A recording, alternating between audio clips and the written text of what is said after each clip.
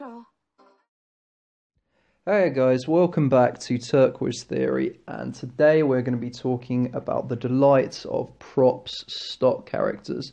Now there are 7 of these stock characters that Propp bangs on about, but I've singled out 4 of them because I never really used all 7 of the stock characters in essays. I think it's easier to devote your attention closely to a smaller amount of them, if that makes sense.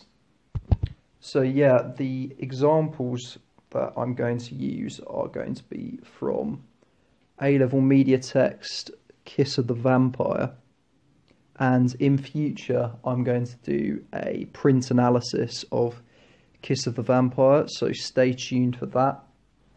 So Propp's first stock character is the hero, and the example of the hero can be seen in the Kiss of the Vampire poster through the woman with her fist raised in the air, which is a symbolic code of female empowerment, and therefore she can be seen as the hero. The second stock character is the villain, and the villain can be interpreted in the Kiss of the Vampire poster as the man dressed in red and black. And through these colour codes, which connote anger and evil, anchored by the moody mise-en-scène, this is what creates that narrative as him as the villain, Propp would argue. And the third stock character is known as the princess, and the princess is known as the reward or prize for the hero. And something else that isn't in the kind of official definition of props, but I found through looking at a lot of media texts, is the princess can often be presented as vulnerable or powerless. So in the instance of Kiss of the Vampire, the man in the shirt and smart suit trousers, who is resigned on his knees, can be seen as the princess.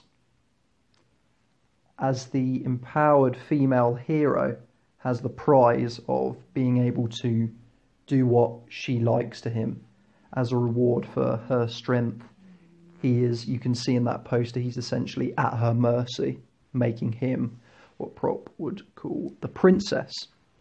And finally, there is the donor. And the donor, Propp says, helps the hero by providing a gift with magical properties. So the donor in this instance can actually be seen as the producers Hammerfilm and Universal, as they are providing a gift by encoding a representation of female empowerment, which was seldom seen in media texts of this era, the 1960s, and making that female protagonist the hero. In doing that, they are the donor. So I hope that helps, guys. Till next time, goodbye.